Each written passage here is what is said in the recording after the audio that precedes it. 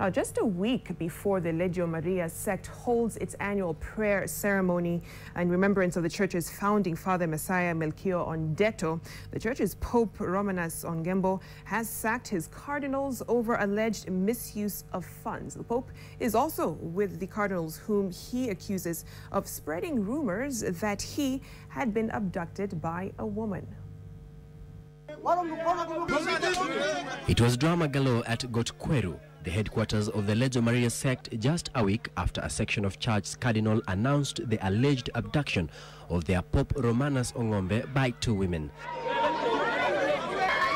Trouble started when controversial Cardinal Samson Arogo began speaking. He had been summoned by the Pope to explain the genesis of rumors that he had been abducted. Kama hujui Mungu, kwenda kaa nyumbani yako, ufanye kazi yako.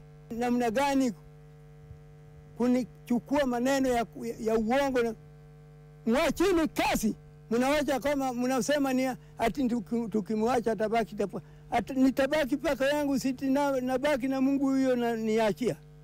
Pope Romanus Ongombe, aged 83, told the church's administrator Samson Arogo and the other officials to quit if they will not rectify the damage they had caused by claiming that he was hiding with a woman.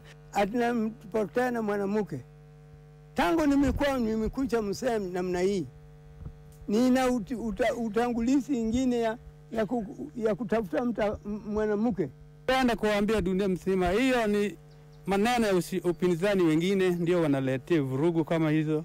Na tunaomba Mwenyezi Mungu atusamee, hao wote ni watoto wa Mungu. According to some sect members, the trouble began when a well-wisher, Dorothy Adhiambo, offered to complete the stalled construction of a church where sect leader Messiah Melkio Ondeto was buried 26 years ago.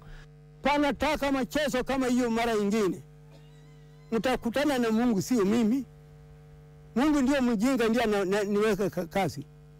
Uliona kama nimetembea mtaani gani kupotelea na Mungu nilipotea kwake kwa macho yake.